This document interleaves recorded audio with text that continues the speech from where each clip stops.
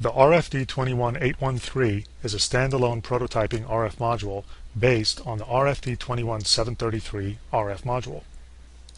It plugs directly into 100,000 spacing solderless breadboards. The standard header pins are already installed and the module is ready to use.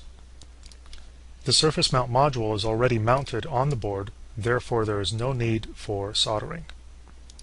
Here is a top view pinout. You have access to power, ground, mode pins, reset, easy connection for power, as well as your logic input-output and also UART connection pins. Wiring is extremely simple. Here is a schematic pinout showing the exact top view of the layout.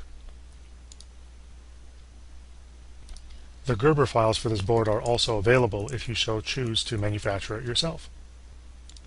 And this part works seamlessly with all of our key fobs, the USB dongle, and the open source wireless inventor shield for Arduino.